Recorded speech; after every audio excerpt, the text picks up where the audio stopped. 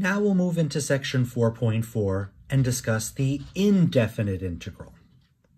But if you also go back, I pointed this out way back in section 3.9, but again, we finally bring all the ideas back together.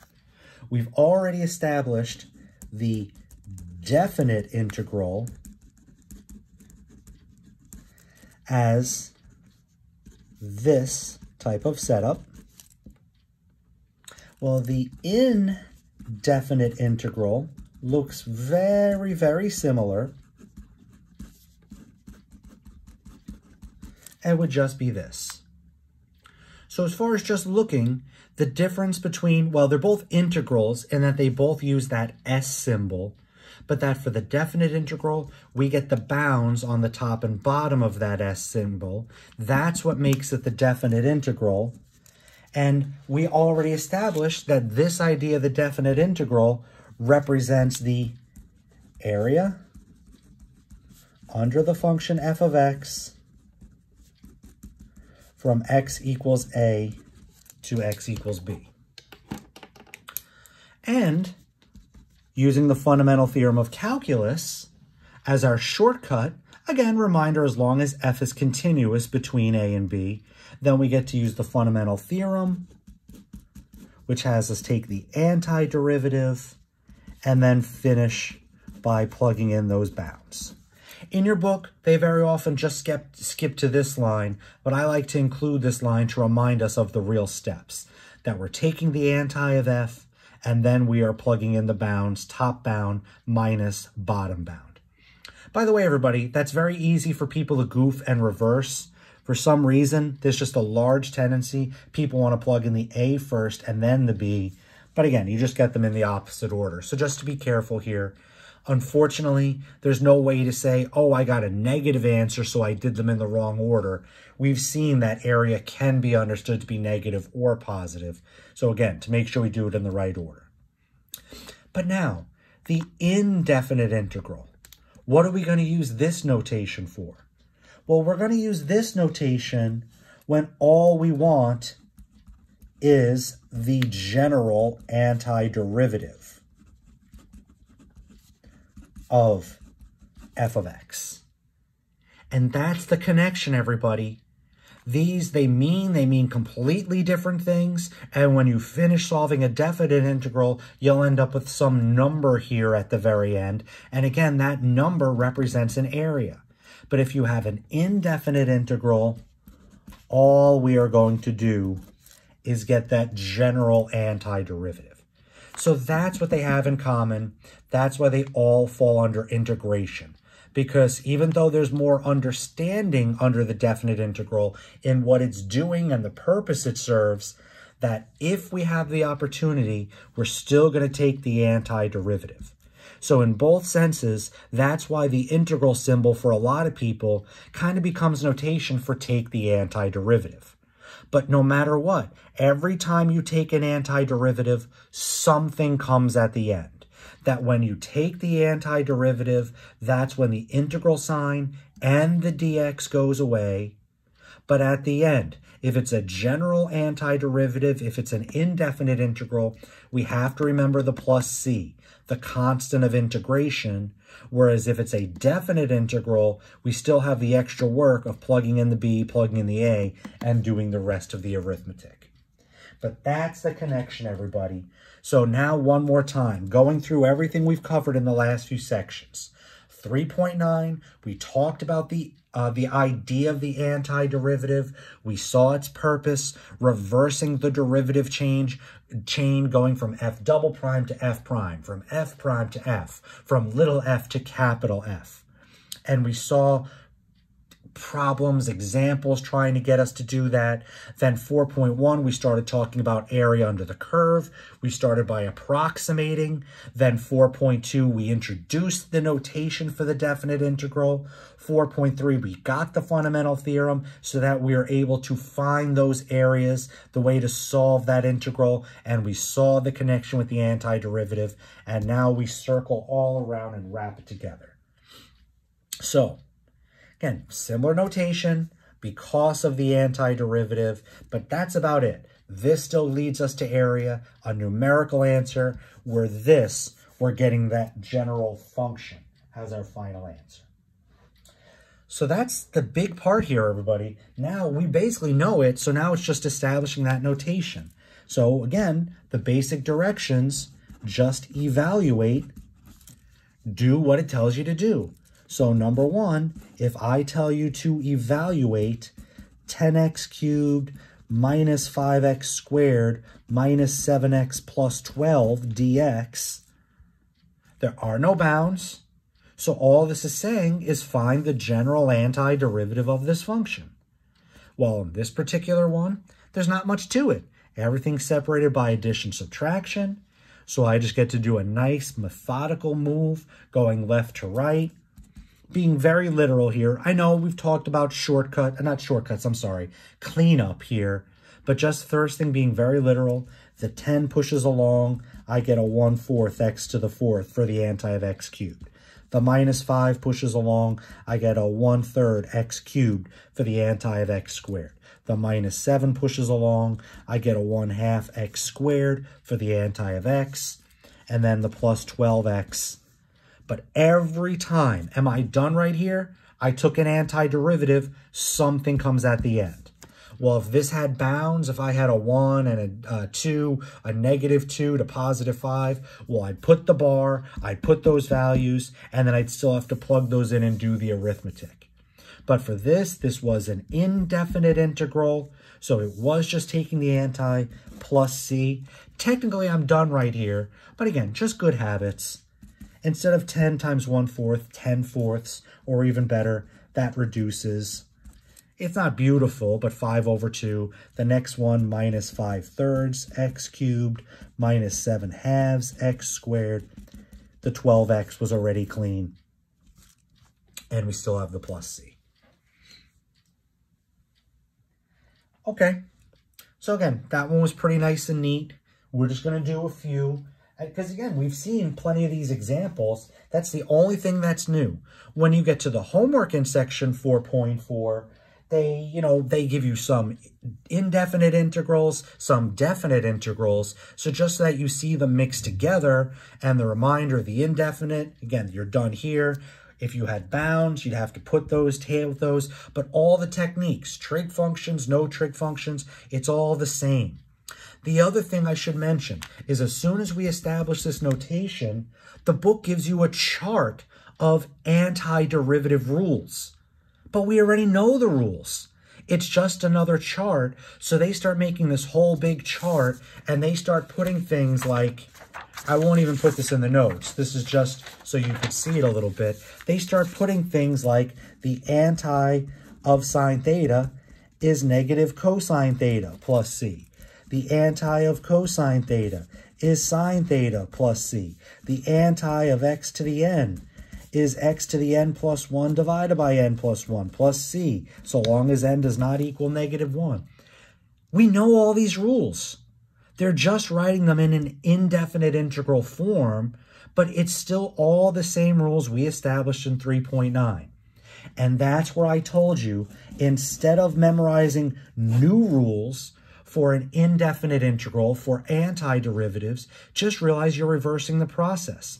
So instead of getting 6 new integrals, antiderivatives that go with trig functions, just know your derivatives.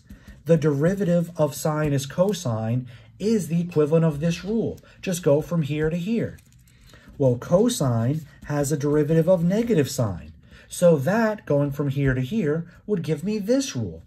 So again, we've kind of talked about that earlier, but now to formally see it, don't try and memorize a whole new set of rules. We've established all of these.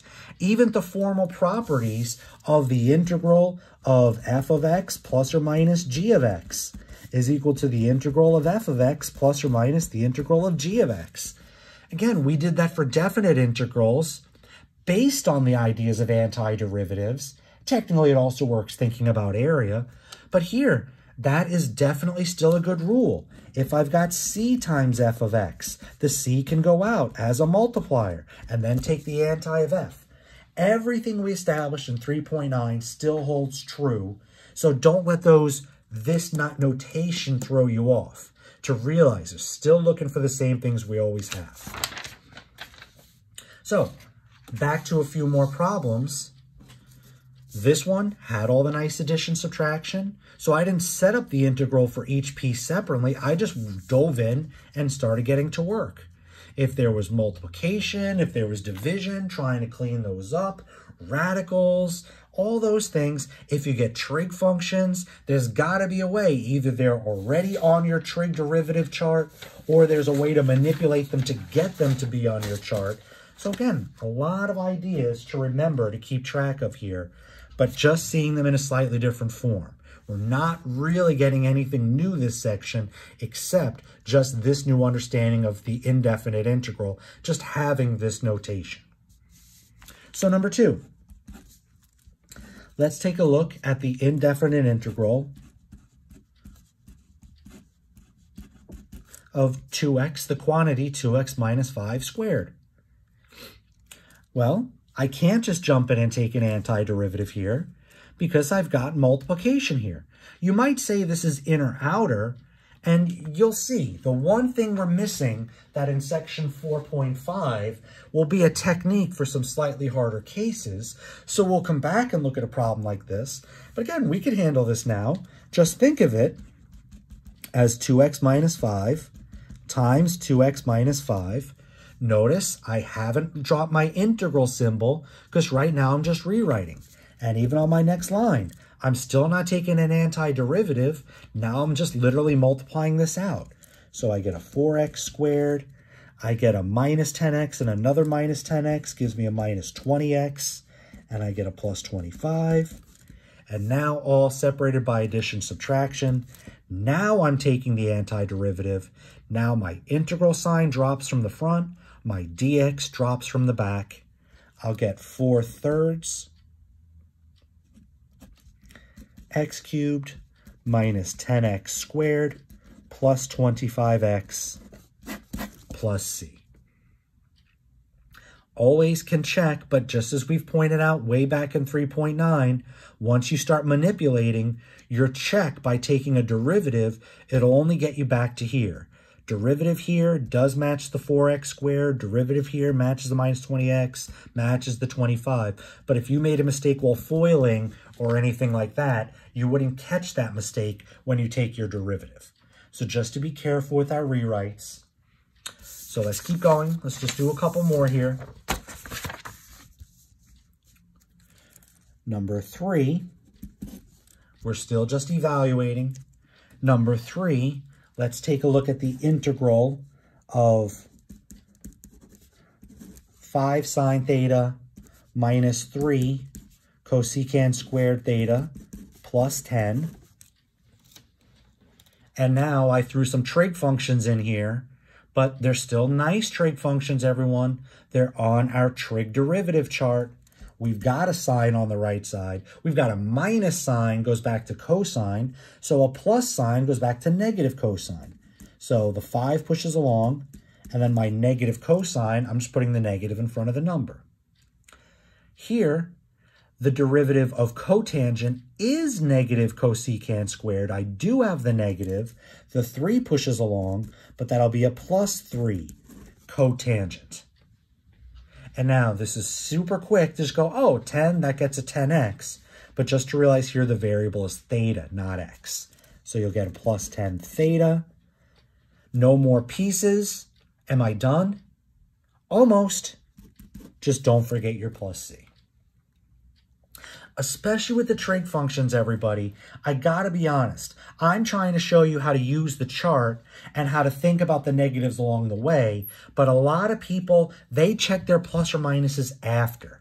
That they know it's definitely cosine. Cosine will have a derivative that gets me to sine, but they may start with 5 cosine and realize, oh wait, the derivative of this would be negative 5 sine. I don't have the negative, so I need the negative here. Similar. Maybe this one, again, that was nicer. The negative was already there, but maybe the 3 is in your way.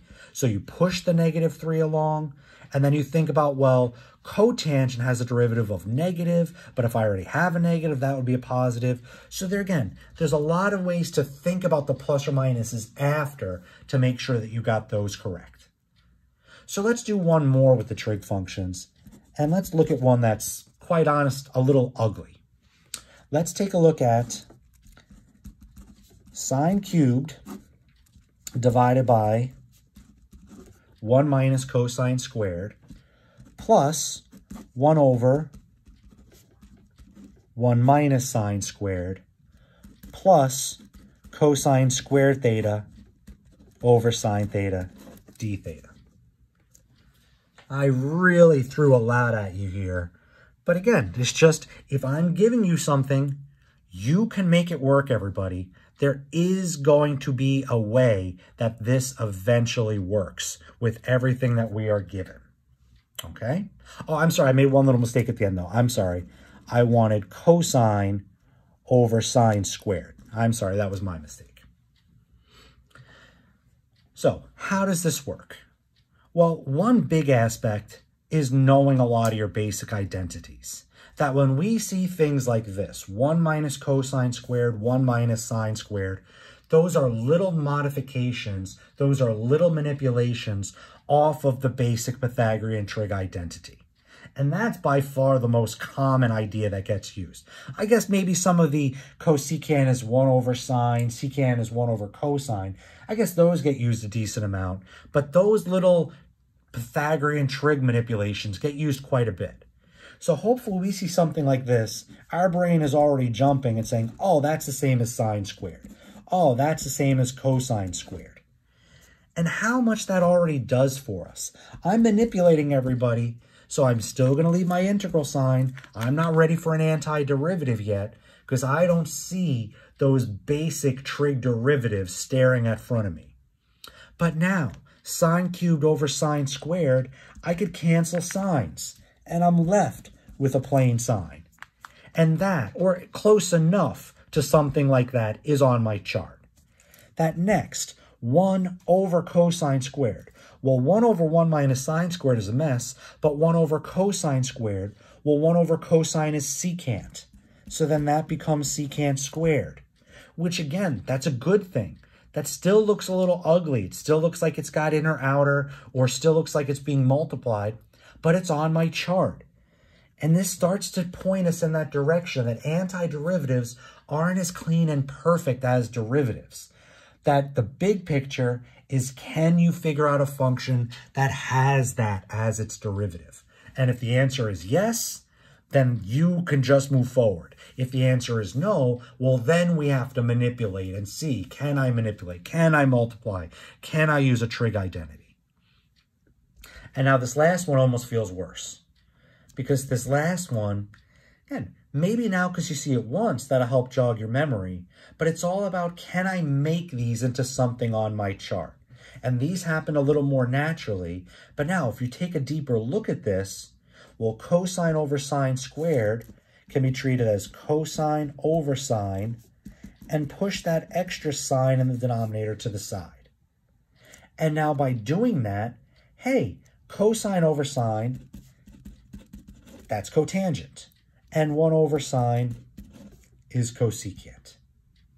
And that, again, is close enough to something on my chart.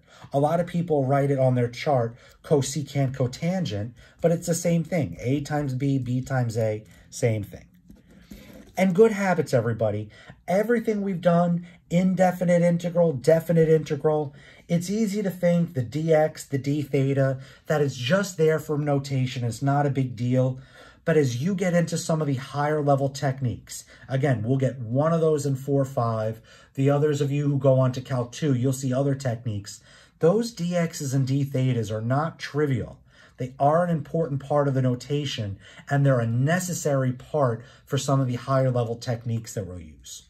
So just at this stage, everybody, good habits. Don't lose that. It may seem unimportant. Well, I've got my integral sign. I know I still need the antiderivative. What's the big deal? It becomes a bigger deal going later into the class, going into Calculus 2. So as a good habit, let's just keep, let's not lose that. Let's not let that drop off in our notation. Okay. But now I'm ready to finish this up, everybody. All this manipulating, but now I've got things right off my chart. The anti of sine, will take me back to negative cosine. The derivative of positive cosine is negative sine, so that'll give me the extra negative. Here, this is a straightforward. The derivative of tangent gives you secant squared. Here, the derivative of cosecant is negative cosecant cotangent. So negative cosecant will have a derivative positive cosecant cotangent. And I'll still get my plus c at the end. The very last thing, you'll notice the couple of last problems I give you, they're kind of little word problem-ish. But the last thing that this section gets back to, again, the homework, plenty of indefinite integrals, plenty of definite. So we've got a lot of good experience handling both. But the very end, we get a few basic word problems to get us back that a definite integral is not just area, but has some sense of a total. So if I told you that the function f of t represents the rate that a business makes money over time measured in months, is the rate that we make money over time in months. So this would be something like f of 1 equals 22 would mean, we're making money at a rate of $22 per month after 1 month has passed. That would be the full way to understand that example. So if we were given that and we are asked to interpret the integral of f of t dt from 0 to 4. And when they say interpret, they often tell you to include units. So this would equal, if the function here represents the rate that we make money, we're really looking at one of these setups, everybody. I want this area, but this is a rate, so this is measured in like dollars per month, and my time is measured in months, so that area would be represented by units, this times this, and months times dollars per month, the months would cancel, and you'd end up with dollars. So that would represent the total amount of money made. The idea would be over the first 4 months.